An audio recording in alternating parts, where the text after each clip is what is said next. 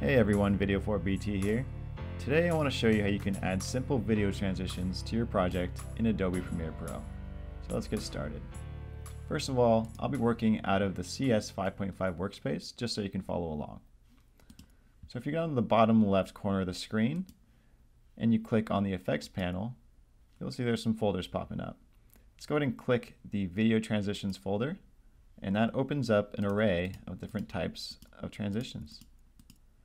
Now I'll just show you how to apply one. You can mess around with them later if you want, but let's just start with the most popular one, cross dissolve. So go ahead and click and drag it over two clips, and there you go. Now to delete it, go ahead and just click on the transition and delete. Now the shortcut for adding a cross dissolve, since it's the default transition, is to hover over the edge of a clip, right click, and apply default transition. And as you can see, we just added the same thing. So let's go ahead and take it off. And let's just grab one more for the heck of it. Let's grab this page peel. See what that does. That's pretty cool. I'll probably never use that, but interesting.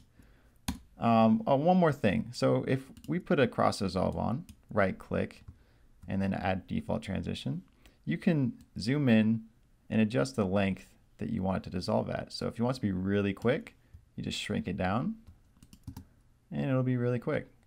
If you want it to be drawn out more, just drag it out.